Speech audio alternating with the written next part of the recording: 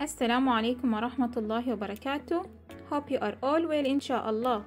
Today in our class we are going to talk about flowering plants and non-flowering plants. Plants are living things. They can be classified into flowering plants and non-flowering plants.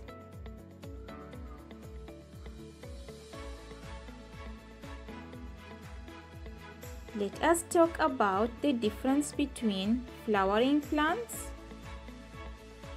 and the non-flowering plant.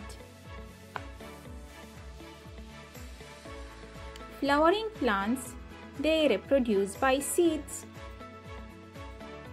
Non-flowering plants, they don't reproduce by seed, they reproduce by spores.